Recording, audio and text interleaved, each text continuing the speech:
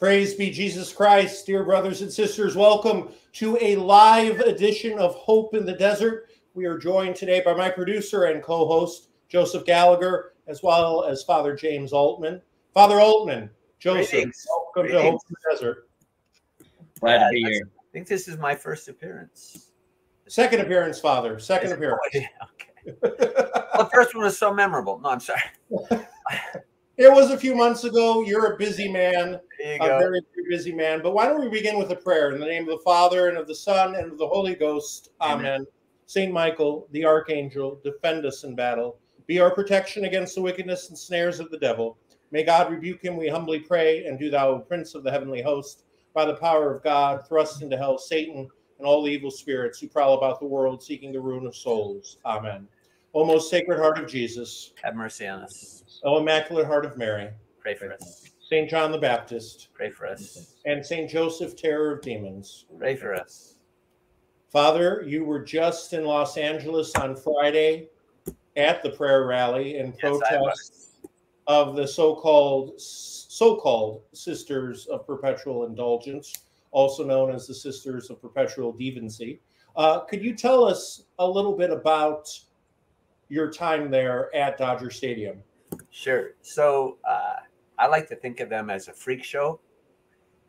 And that's, you know what? I never mince words. A freak show is a freak show. We call it for what it is. These men dressing, which, by the way, sacred scripture specifically tells us is an abomination in the eyes of God, just dressing as a woman. Let's make matters worse. Let's have them dress up as sisters, like nuns, and then do lewd and lascivious things with like crucifixes. These SOBs, can I be more clear? I mean, if you need me to be more clear, I'd be happy to be more clear about these deviant freaks. And yet these are the people that the Dodgers, their organization, decides to honor. Pull that stunt with the Muslim, you're going to get your head chopped off. You pull that stunt with the Catholic Church, we got a pansy bunch of wimps bishops who won't say anything. So there we go. That sets the stage for the insanity that was taking place out at Dodger Stadium. By the way, I've been a Dodgers fan since I was in 8th grade, so that's 52 years ago. No more. Until they give a public apology to all Christianity, and specifically to the Catholics. Done. Absolutely done. Everybody turn off the Dodger game. Turn off Major League Baseball until they apologize. Major League Baseball, you're responsible because you let the Dodgers get away with that nonsense. How dare you? Father, if I could just add in, I mean, you and I have had several conversations. You are a huge sports fan. Probably hockey is your favorite sport, if I was to guess by how much you talk about hockey and baseball. Hockey, baseball, tennis.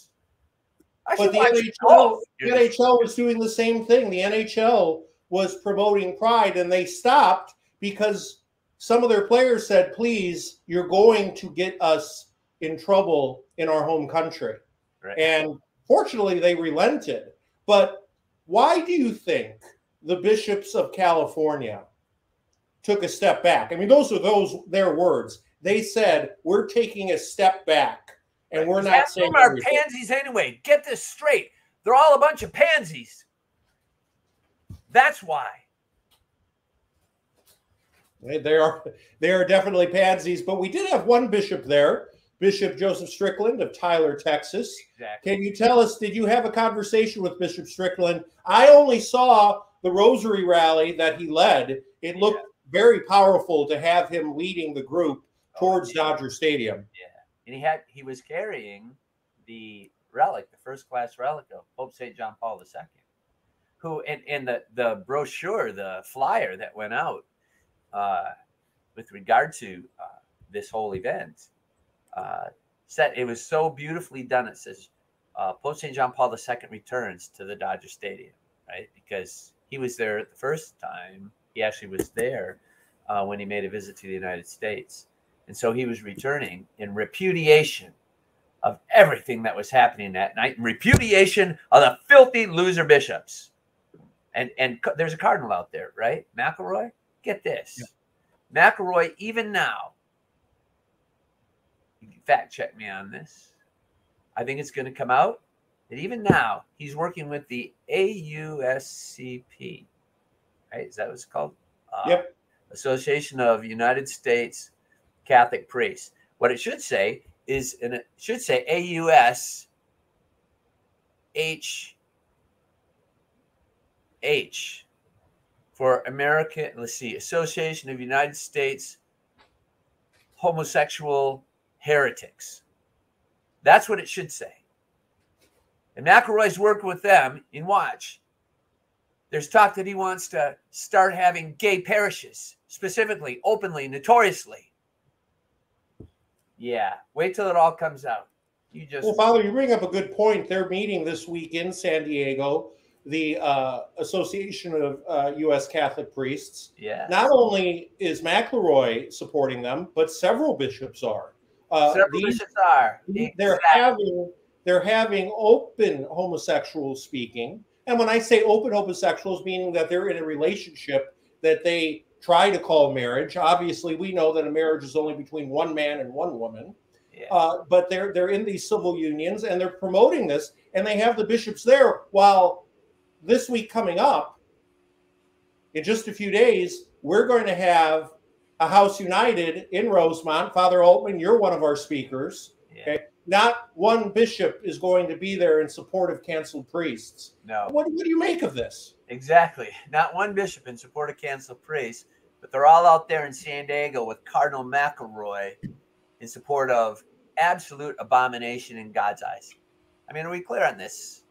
Is there any Catholic or any Christian who disputes this? Listen, there's a bunch of people who call themselves Catholic and a bunch of people who call themselves Christians who are fakes, frauds, imposters, and will answer for it on damnation day, on judgment day, for their heresy, for their apostasy, for their absolutely misleading any other Christians in the truth of what Almighty God, creator of male and female, of what he has taught and handed down to us.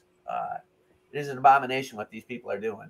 And McElroy can go to hell, and the sooner the better, before he leads other souls into damnation with him. And so goes for any other bishop. Look at John Stowe. Do you remember, maybe you didn't know this, but it wasn't too long ago, sometime within the last month, where John Stowe hires as his director of sacred liturgy. You can imagine how sacred that liturgy is not going to be.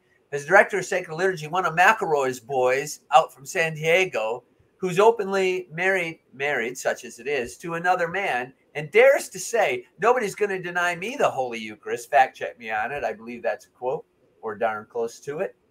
And there's John Stowe flying the rainbow flag for pride, one of the 7 deadly sins, above his cathedral for the month of June. And he hires this openly, notoriously partnered up gay man as his director of sacred liturgy. Now, see, I did not know that. In fact, Joe, if you could fact check that for us, not necessarily right now, but we need to get pictures up if he's flying the rainbow flag over the Lexington. Yeah, he's been doing that for years. Wow, this is news to me. No, Stowe's been doing that for years. Yeah, absolutely. He's the same guy, by the way, that ripped into Nick Sandmann as being a racist. That 16-year-old boy who made the pilgrimage to Washington, D.C.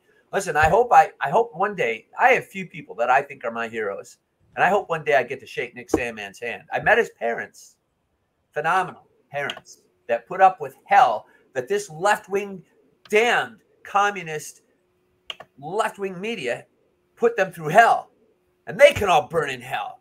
And what was sad, because Nick Sandmann was from the Covington diocese, and his own bishop threw him under the bus. And Nick Sandmann had to sue the Diocese of Covington in order to get the bishop to apologize. And ladies and gentlemen, I just want to let you know, this is one of the reasons why the coalition takes so seriously that priests not only have good canon lawyers, but if need be, have good attorneys. Because the only way you're going to get the bishops to move to actually do what is right is if they are facing a major lawsuit. This is what it's come down to. Yes, there are a few exceptions, Bishop Strickland being one of them, all right? But the majority of bishops would be completely fine with the Association of U.S. Catholic Priests having a conference in their diocese, welcoming priests that are open heretics, welcoming other bishops that are going against church teaching. And we have to realize that the only way that this is going to stop is if we stand up and say, no more. We're going to unite. We're going to be a united front as Catholics and not allow this to happen. And I was overjoyed. How many people would you say were there, Father Altman? About 5,000? Yeah. You know, they actually wondered if they were going to get 500. And it ended up being about 5,000. And it was like a sea of faithful people, not just Catholics either, by the way. This was an affront to all Christianity. And there was like about 5,000 people. It was amazing, absolutely amazing. The prayerfulness and peacefulness. I heard that, I'd heard in advance that Antifa wanted to maybe stir up some trouble, because they always do, the loser, filthy communists that they are, like Hitler's brown shirts or the KGB under Stalin. I mean, this filthy left-wing communist-backed Antifa organization, nothing but troublemakers. It's time we stood up against them too. Anyway, about 100 of them, I guess, showed up, took a look around, thought, nope, not stay in, and then they left. The police were there to protect us. That's what you have to do. You have to stand up to Antifa. I mean, Joe, you've stood up to Antifa, have you not? I think I've seen videos of you standing pretty much eye to eye with Antifa protesters at other events. What else can you do as a man but stand up and face down evil? Yeah, I think it's an interesting question. This is a question that I wanted to, just bring up to both of you, fathers, just as we have the conversation about everything that happened in Los Angeles. But when I had my big moment being confronted by, engaging with members of Antifa, I had a really big moment, an eye-opening moment. And it was this notion that, the majority of the bishops are garbage, or Joe Biden is peddling very macabre lifestyles. Children are being ripped limb from limb. These indoctrinated young men and women are peddling it. And what helped me look at those people, I mean, face to face, I think it was on the cover of the Boston Herald on their website, was that those Antifa people, Jesus wants them saved too. So when I found myself surrounded with some other young men too at the men's march out there in Boston, I didn't have the mentality of, I'm here to go to war, or I'm here to fight with these guys. If I had to have defended myself, well, I would have tried to the best of my ability. But, when it's, 3 on 70, you don't really have much hope. But I was there standing in front of them because I realized that Jesus wants their souls saved too. And I think that's the most important thing with all of this.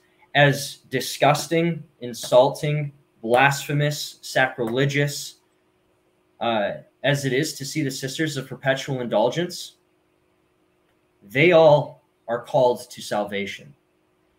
Bishop Sheen talks about this notion that people have this spectrum of spiritual capability. The more capable a person is of evil, so too are they of good. So consider Hitler. Imagine if Hitler embraced the gospel. According to Fulton Sheen and some other scholars and theologians of the church, Hitler could have been even more impactful if he chose to be a man of the faith. And I think the same thing is here with all of these different people, all these different leaders in the church. And that's what makes it more terrifying to be in their shoes. When, majority of bishops and cardinals, the hierarchy of the church, they've got one foot in the grave and another on a banana peel. They're getting up there in age.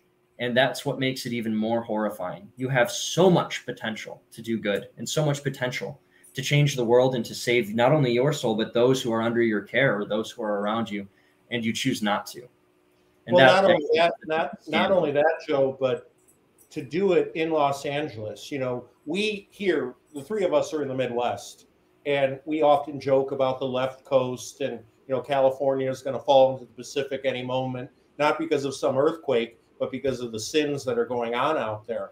But here you are in a state that's probably the bluest of the blue states. Don't get me wrong, Illinois, New York, and Michigan are giving them a run for their money. But the bluest of the blue states, you have 5,000 people turn out. And yes, some probably came from out of state. Obviously, Father Altman and Bishop Strickland did.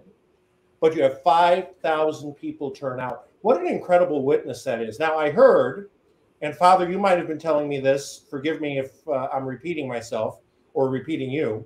But that some people pulled up not realizing what was going on. And when they heard what you guys were doing there, protesting, they decided not to go to the game. Is that true? That I don't know. I was off to this one side over there, and I spent over 4 hours just standing there talking to one person after another that wanted to greet me and be prayed with, be blessed, to be supported in the truth of the faith. All saying the same thing that they've been saying since day one, Father, that the bishops abandoned them and they had no one to turn to during COVID lockdown because the bishops abandoned them. All saying the same thing. And so I wouldn't be surprised that people pulled up and that didn't know. I don't know how anybody in this country you'd have to be clueless to not know that there was this big brouhaha going on at the Dodgers game. But I'm glad to hear that others that had arrived on the scene not knowing what was going on chose not to attend, at least at the beginning. Because when they did, I don't know if you saw the pictures, but when they did finally give this farce of an award, an absolute farce, there was more cameramen and grounds crew in the stadium than there were like fans, and a couple of them booed loudly when they got this award. If I were one of those sisters, I'd have been so humiliated that here we're supposed to be getting an award, and not only does nobody, I mean the stadium's empty, but a handful that were there booed them.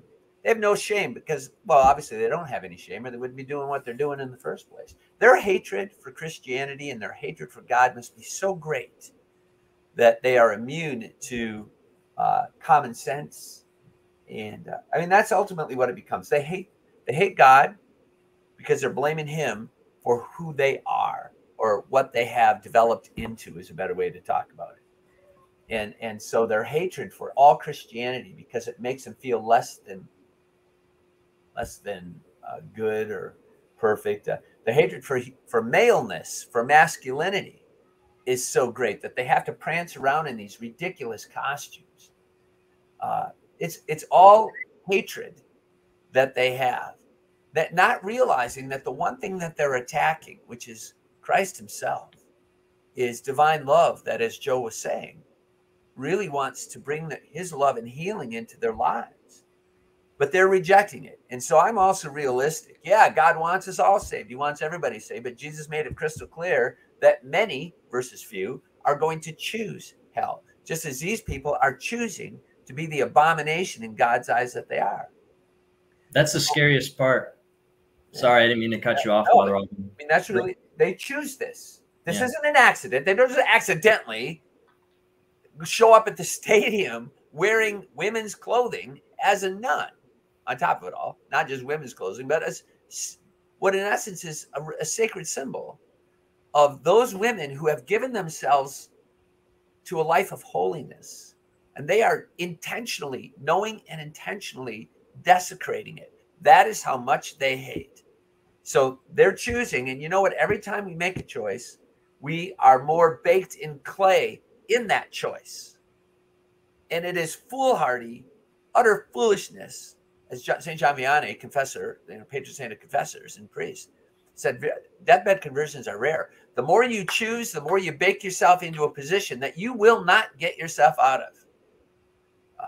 So this hatred that they're spewing, it's almost impossible to come back from it. But not only that, it's their choice. Not only that, Father, but they're spinning this. They had a Los Angeles councilwoman, alderman, whatever they call it out there in Los Angeles, come out and praise them for continuing the tradition of Catholic sisters throughout the ages. They're trying to make it seem like this group of perverts, as you call them, and rightly so. Freaks, I call them, but perverts. Freaks. But either way, perverts, freaks, it doesn't matter. They're one and the same. Yeah. Is that they're carrying on the Catholic tradition of helping others, when in reality, they're simply mocking the faith.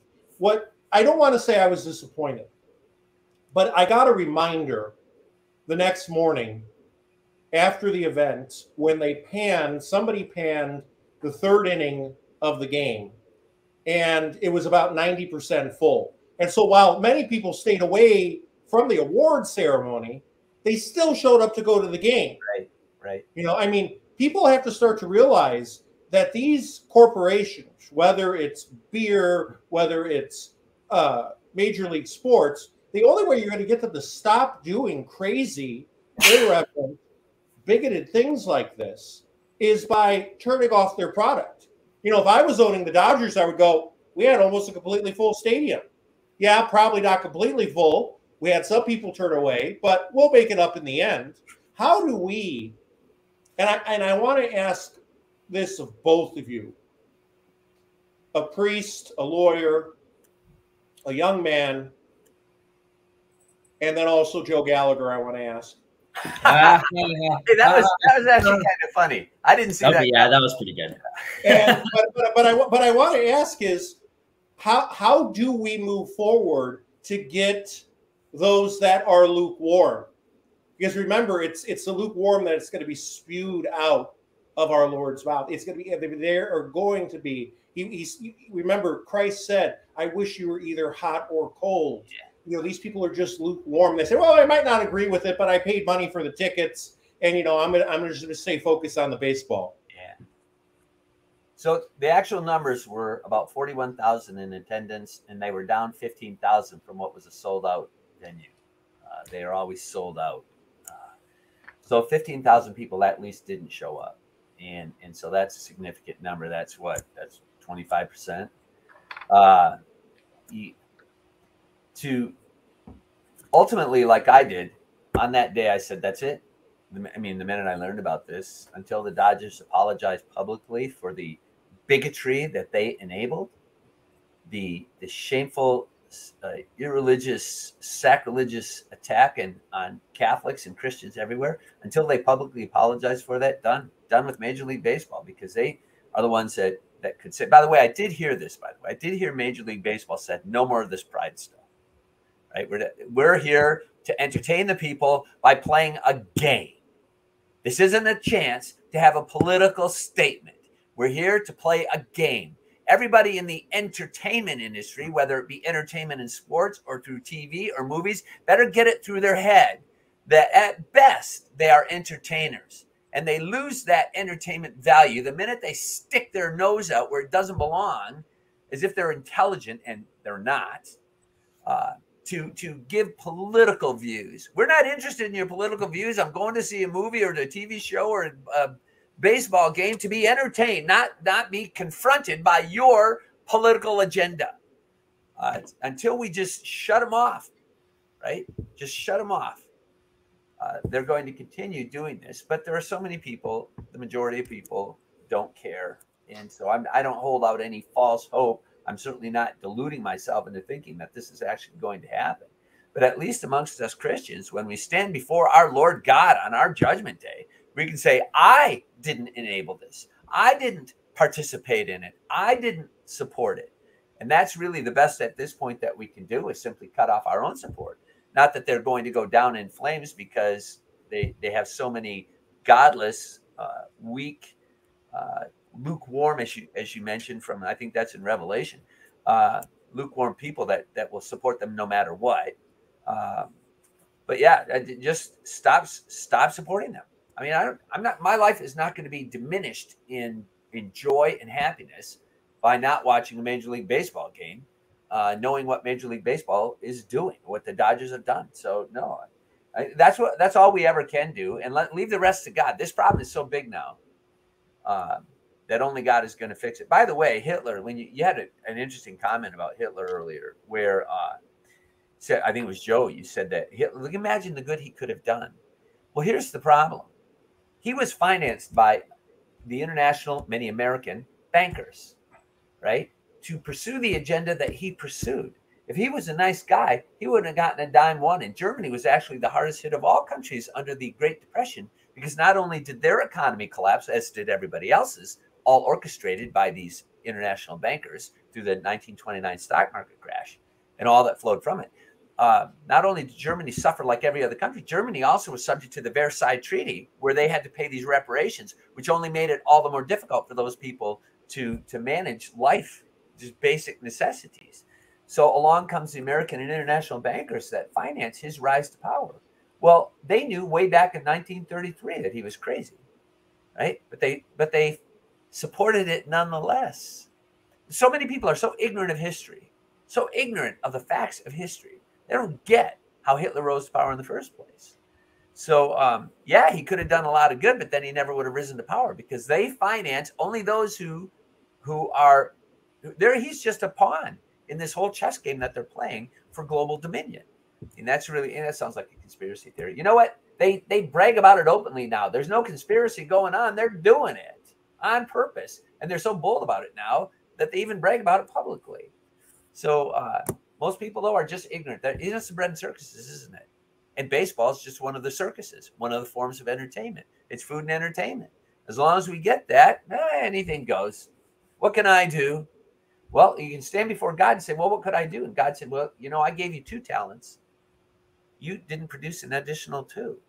Or I gave you 4 and you didn't produce an additional 4. What could you do? Well, you could have done as much as you could have done, but you didn't do anything. You were like that guy that buried the talent in the backyard, right?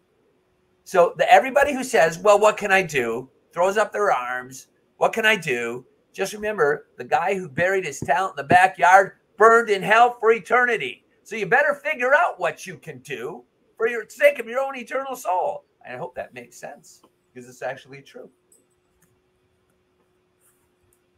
You bring up an interesting point, Father. And as you well know, the coalition has been getting a lot of people, complaining is not the right word, but hesitant to come to our conference this week in Rosemont because they associate it with Chicago. And I had a back and forth with a gentleman who was from Alabama. And he basically stated, and I'm paraphrasing because I don't have the interchange in front of me right now, but he basically stated, because I said to him, the apostles were not afraid to go to the ends of the earth to bring the good news of Jesus Christ. I mean, they went out to India, they went into the slums of Rome itself in order to bring Christ to others. Why can't you come and do that? And his response was, and I thought it was so telling of the state of the church today, he said, the apostles were called to be martyrs. I'm not called to be a martyr. I'm called to raise my children. And I think it's kind of that attitude is, well, I'm going to practice my faith to a point, but they're not going to give their all. And they hide behind vocation. They hide behind many different things. But in the end, we have to realize we're all called to martyrdom, whether it's red martyrdom or white martyrdom. We're called to give day in and day out 100% of ourselves for Christ. Now, how many of us actually do that day in and day out? Not many. Not many.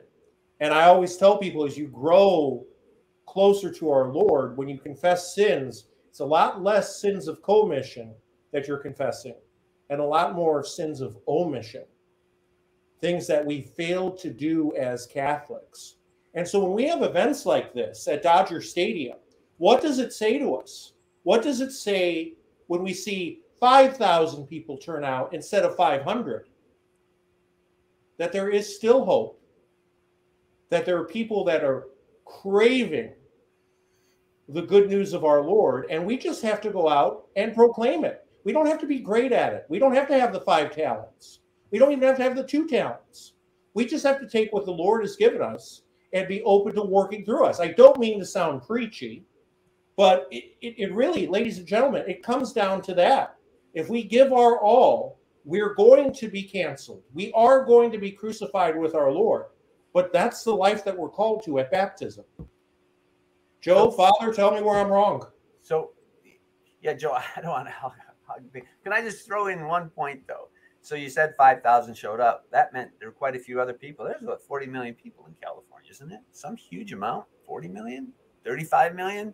40 million, about 40 million. Yeah. So 5,000 showed up, and I'm sure I mean, it was a very long hour at least to drive from where I was to the stadium, and it was arduous. But here's the thing. So people might say, well, I don't feel like putting in the effort to go, right?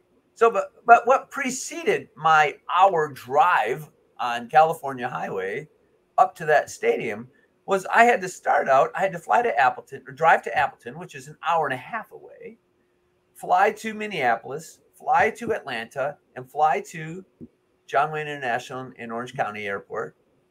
And then, only then, after having arrived like 10 o'clock at night on Thursday, then Friday I had to get up and then make that additional 1 hour drive there, right? And then there comes the way back. I had to drive the hour plus back to where I was staying in a family's home. And then I had to make another drive to the airport and fly to Minneapolis and fly back to Appleton and then drive another hour and a half back until I finally arrived at my front door.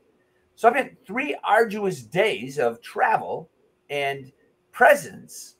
So if anybody out in California, some lukewarm person, is sitting here listening, and you chose not to go because it was a little arduous to drive an hour to that place and be part of the presence of 5,000 people, well, shame on you. And you don't have to explain to me.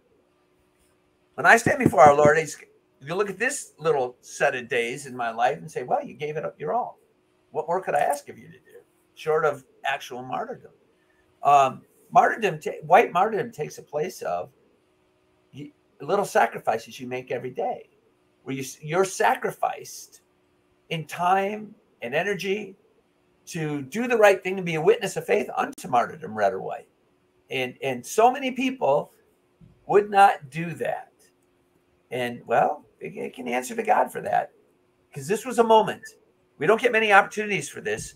This was a moment in our lives where we could stand up and say, professional sports, we've had it with your politics. We've had it with your not your bigotry. We've had it. Like we had it with Bud Light, like we had it with Target, like we had it with I forget, there was some other place that just recently was doing that same stupid thing. We've had it. And we're not going to put up with your bigotry anymore. Well, 5,000 people made a statement that day. What about the other ones that didn't come? You made a statement, all right. Yeah. Father, that leads me to a question. Oh, hold on, real quick, Father Lovell. Yeah, Joe, go ahead. It's okay, You've been sitting there so quietly. I just would like to say there's 3 million Catholics in the county of Orange alone in California. So 5,000, good number, very large. Could it have been much bigger? Yeah. It definitely should have. I agree with that. But the bishops weren't helping, were they? No, they made it worse. What's that guy? What's that guy? Oh gosh, what's his name? It begins with the letter H. Maybe not. What's his name out there? The Archbishop. Gomez. Yeah. Gomez and his assistant, who is just another one of the boys' club. They said, "Oh, we're just gonna pray." Yeah. How about you stand up and speak up and condemn the bigotry? Condemn the bigotry. Gomez, you failed. You're an epic failure, Gomez. Turn in your mitre, Gomez. You're a failure. Take your prayer, your pathetic pansy prayer, and take a hike, Gomez. You're a failure. He failed every Catholic out there. Every Catholic in the nation that was assaulted by the bigotry that the Dodgers allowed. Gomez, turn in your mitre. Yeah, that actually pansies. That actually leads into the question I was just about to ask. Father, other than you and Bishop Strickland, were there any other clergy there? Were there any priests, any deacons that you know of that showed up in support? I did see a bishop from a different denomination. It looked like he's an Anglican. He showed up, but I did not see one other priest present. There might have been. I mean, I didn't introduce myself to 5,000 people, but I mean, I'm looking around. I don't see anybody in clerics or cassock. So no, you were pretty busy. I talked with John Henry Weston this morning, and I asked him if he had a conversation with you, and he said, I saw him across the parking lot. That's about as close as I got to Father Altman. That's about as close as he could. I'm not joking when I say I stood there in one spot for over 4 hours, greeting one person after another. And then when I tried, listen, I hadn't eaten since 10 a.m. And you know my body, because hypoglycemic, I'm supposed to eat every now and then. And so they were trying to get me out of there to get something to eat and to go home and rest. And even as I'm trying to make my way to the car, the people were, Father, could you bless this for me? Father, could you pray for me? They knelt down on the parking lot, and I was praying blessings over them. Families, all sizes, all people. It was absolutely amazing. And then at the very end, you might not know this, Father or Joe, but at the very end, so as I'm probably the third to the last person, somebody comes up, they hold a phone in front of my face, and Father, would you just say something to the Latinos? And I thought, okay. So they recorded this. It couldn't have been 20 seconds. Well, all of a sudden it shows up on, his name is David Harris Jr. I think that's his name. 1.5 million subscribers. And within 2 days, there were over 415,000 views, I think. So that message, just by God's providence, as I'm getting ready to leave, suddenly it's not just the 5,000 that we're speaking to, but really to the faithful everywhere. But how many people listen in to Gomez's little prayer? Nice prayer, Gomez. You did a bang-up job, Gomez. You really told the Dodgers, didn't you, Gomez? You really showed the Dodgers. Yeah, so I see Joe smiling. Well, tell me that's not true. Wow. It is I'm true. actually looking at your dog's expression right now as you're expressing that. Hey, he's used to being blowing up. I know. We got to get a camera on him just for his expression. Look at yeah, there he goes off on a tangent again. But Father, I mean, to be serious, as you're leaving, did you notice any sense of counter demonstrations? We talked about not seeing Antifa; they didn't seem to show up. But was there any ambivalence towards the 5,000? Because it seemed like the march from the parking lot to the entrance to the stadium was a little bit unplanned, that it would just spur of the moment they decided to march. Is that true? Yeah, so I'm out of the loop on that one. I did know that they were going to process. I thought they were always going to process with the first class relic of Pope St. John Paul II. That I thought was going to happen. How it was going to happen, all the particulars, that much I did not know. And because I was stuck way over here on the left side, I didn't even get to hear the speakers. Because, you know, when you're talking to someone who's seeking just affirmation in their faith, and that you're so focused on what they're saying that you can't hear what's going on. I heard voices. I couldn't even distinguish between people's voices up there on the stage. So I pretty much saw nothing of the event apart from the number of people as I was coming up, and the masses just kept getting bigger and bigger. And I know they took part in the procession. I heard they were taking part in the procession. I did hear them pray the rosary. I did hear them pray the mercy chaplet. So I did see that much. But I think the procession was, in fact, planned.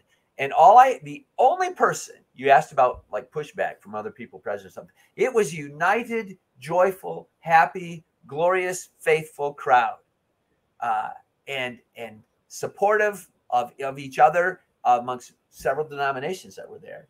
I did hear, this is how stupid people are. Okay, I'm just going to come right out and call it for what it is, how stupid people can be. There's one guy over there on this, as they were processing up and processing back. One guy, some Protestant of some denomination, of which there are what, 40-some thousand different denominations, 80-some thousand non-denominationals, all started by somebody who thinks their scholarship and wisdom is so grand as to exceed 2,000 years of saints and martyrs. Go figure.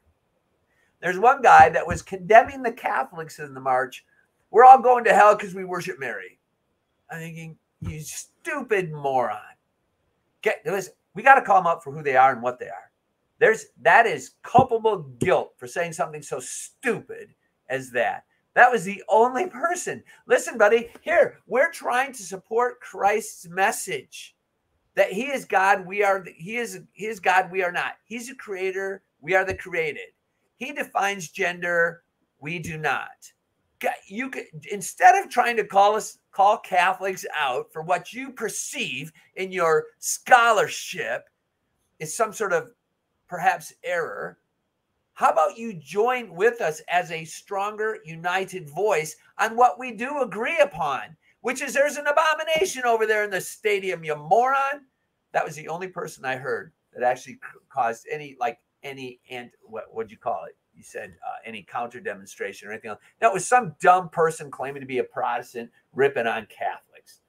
Of all days, here you have thousands and thousands of Catholics trying to uphold the truth of the faith, and you got some idiot ripping into them. So no, that's the only person. You know, and it's very sad, Father, because not knowing what Protestant denomination that guy was, you and I last August had a wonderful meeting just outside of Baltimore. Yes. With a group of Catholic priests and Protestant ministers. Yes. Okay. And by the way, it was not ecumenism. Okay.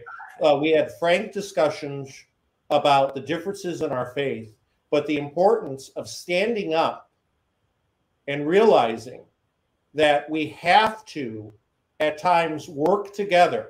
And I'm sorry for some of the trads out there that are going to hear me say this. Okay. I don't have to necessarily agree with certain Protestant statements, but I know that there's a lot of Protestants of goodwill that want to grow closer to Jesus. And to have a conversation is the beginning of evangelization for them. And Father, if you remember, you and I did not back down with them. You know, sometimes when you get together with a group of Protestants, Catholics sometimes try to drop certain things that make us Catholic. We might start the prayer without the sign of the cross. We might not invoke Mary. But you and I were very clear on the importance of Mary in the lives of all Christians, not just Catholics, that we don't worship her. But you're always going to get a group, sad to say, that are always going to say, well, you just worship Mary. And you could go through point by point of how we don't. I know. But you're always going to have somebody out there basically saying, we're the problem. We're the problem, not what's going on at Dodger Stadium or in other places. Now, I will say this, we're the problem in the sense that we let it happen as a church. There was a time when stuff like this would not happen. There was a time just 60 years ago when the Archbishop of Los Angeles was told by the county of LA that they were going to discontinue busing to Catholic schools. And I think it was Cardinal Ritter, fact check me on that, basically said, no, you're going to continue doing busing. And they said, sorry, Your Eminence, we just simply can't afford it anymore. So he shut down all the Catholic schools in the Archdiocese of Los Angeles, flooded the public school system with all these Catholic kids that needed to go to school.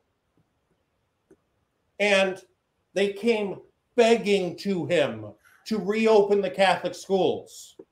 And you know what he said? Because they said, we'll give you the busing. We're sorry. Here's the busing. You know what the Cardinal Archbishop of LA said then?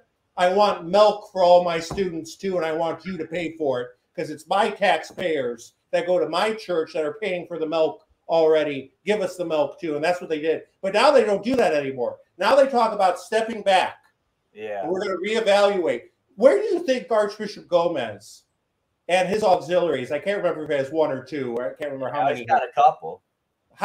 Where do you think they would have been if that was an anti-immigration or if that was a pro-illegal immigration, rally? they would have been up there in the front lines leading the procession. 100%. See, there you go, Father. You hit the nail on the head right there. They would have been right there for their little social justice warrior things. And now they say, well, we can't be political. Oh, baloney. They're very political when that suits their left-wing communist agenda, their globalist agenda. When it suits Jorge Bergoglio's agenda, oh, they're right there on the front lines. McElroy is as evil as they come. He's right there on the front lines trying to get these illegals in. Meanwhile, we have poor people in this country that we're not helping. But let's just, whole bunch of more illegals and that we now somehow have to support when we can't even support the ones we have. So no, you're right. You're absolutely right, Father. The Gomez and his assistants, his auxiliaries out there would have been. Well, do you remember? When Cardinal Gregory, when Black Lives Matter, a communist organization, a godless, damned, anti-American organization, when they were they were having some sort of protest parade down in DC, and he told his priest to dress in black and go join him, right? They'll jump right on board for every godless, damned SJW agenda item on the Democrat Party platform. Oh, they'll jump right on board for that.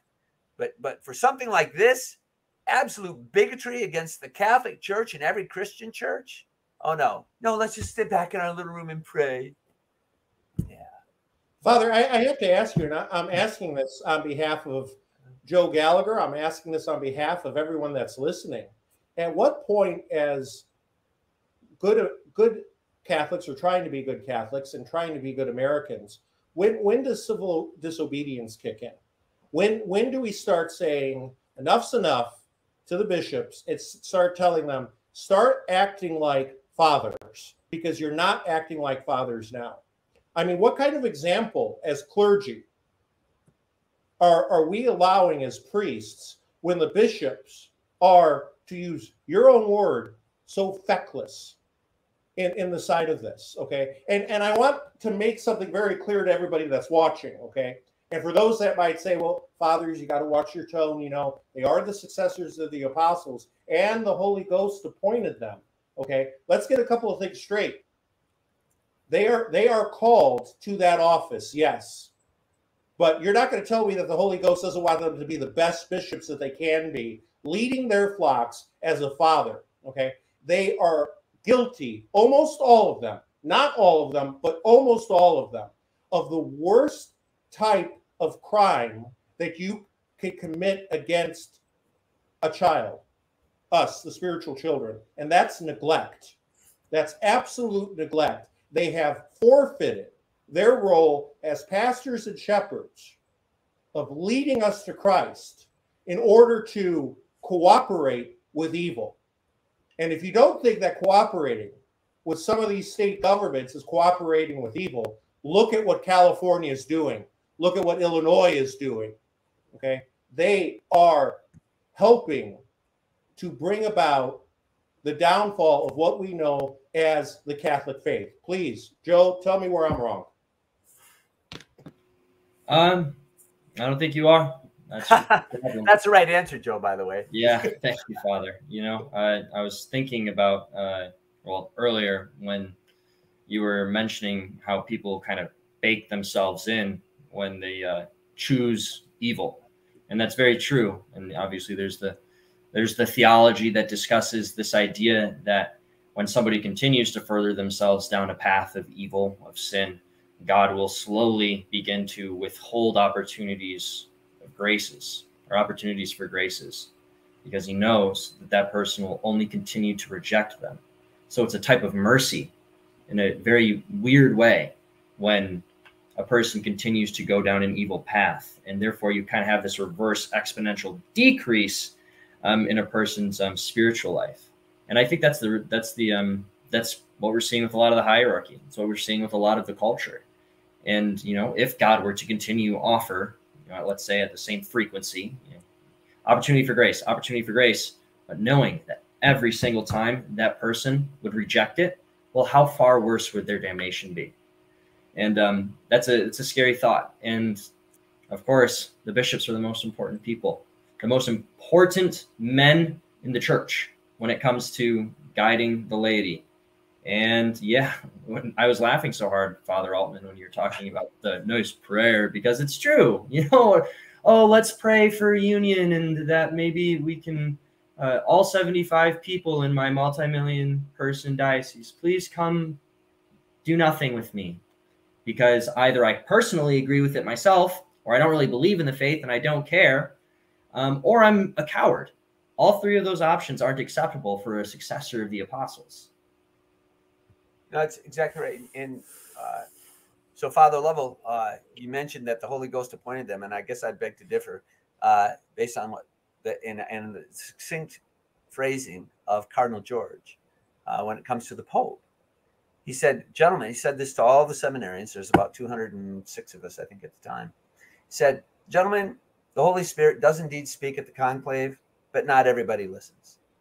So it's an error for us to think that the Holy Ghost has, in fact, appointed all these people. God has allowed it to happen, but not because that's what would make for a good shepherd. But he's not going to come down and otherwise he'd be the one that he'd just come down and he'd plunk somebody in that place, maybe create them out of nothing, and there you go. Now you have a good shepherd. Reminds me of Ezekiel when there were so many bad shepherds, and our Lord said, I will be their shepherd. Right? Because all the shepherds of that day were just pathetic, feckless losers. So what we have today is a whole bunch of people that were who attained to that position, not because the Holy Ghost wanted them there, because they would lead souls to heaven, but because humanity's free will got in the way of holiness. And then they use the word obedience as a cudgel, saying, oh, you must obey us because after all, the Holy Ghost, put me in power. No, I'm sorry. We must, as Peter made it crystal clear to the hierarchy of his day, no, we must obey God rather than men. And let us be clear. The bishops have disobeyed Almighty God. Every damned one of them that locked you out during the COVID lockdown. What we have amnesia? Do we not understand the infinite disgrace they heaped upon themselves and the immeasurable destruction they did to the faith when they locked the churches while the liquor stores and Planned Parenthood and Walmart stayed open? Are we that amnesia? Like, have we forgotten how they abandoned the sheep? No, my friends, my dear family, this crop has yet, except for the rare exception, has yet to apologize to you. And until they do, like St. John the Baptist said to the Sanhedrin, the hierarchy of his day, who told you to come? You show some evidence of your repentance.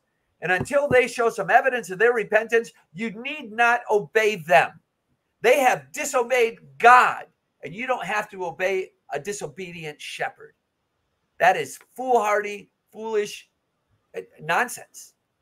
They disobeyed God. If we're going to talk about obedience, bring it on, bishops. I'm ready. Here we go. Let's talk about obedience, bishops. How you lock the churches, how you abandon the people, how you move priests around, how you destroy the faith of the people, how you've let them go from 100% belief in the real presence down to 20%. Let's talk about obedience, bishop. Bring it up. I'm ready, right here waiting. You see, they have failed you, and you need not be obedient to them and their godless, damned, heretical, apostate agenda. The Holy Spirit isn't inspiring them. Oh, no. They have turned their back on the Holy Spirit. Father, I happily stand corrected.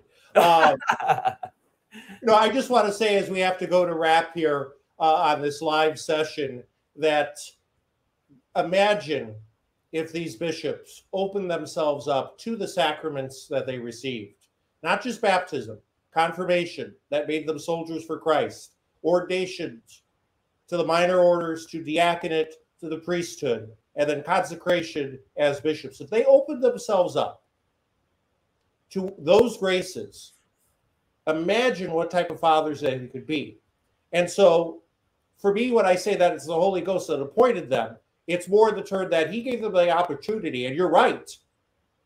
Cardinal George is right. They failed to listen. Dear brothers and sisters, this is Father John Lovell on a special edition of Hope in the Desert. We're here with Father James Altman and also my producer, Joe Gallagher. We ask you to like and subscribe if you're watching on YouTube, like and subscribe if you're watching on Rumble or any of the other platforms that we use that have a like or subscribe button. Please do that. We do have our conference coming up in just a few days. For those that are not attending, please keep us in your prayers. June 23rd and 24th in Rosebud. We have a few tickets we're holding back. You can still get them at canceledpriests.org. We'd love to have a full house. We're almost at a full house, and that's great to see. Thank you so much, Father Altman. Thank you so much, Joe. And Father, if you and I could end with both of us blessing everyone, I would really appreciate that. Can I just say one thing? Wait, Go ahead. Go ahead. I'm just stunned by the lineup of speakers at this conference. I mean, I go through it, and how did you ever get that many great names under one roof is beyond me. I can't wait to go there myself. So I hope everybody, when you look at the list of speakers, glory be to God. I'm blessed to be there. So yeah, anyway, okay, Father, go ahead. Thank you, Father. Dominus vobiscum. Et cum spiritu tuo. Benedictio Dei omnipotentis Patris, et Filii et Spiritus Sancti descendit super vos, mani et semper. Amen. Amen. Till next time.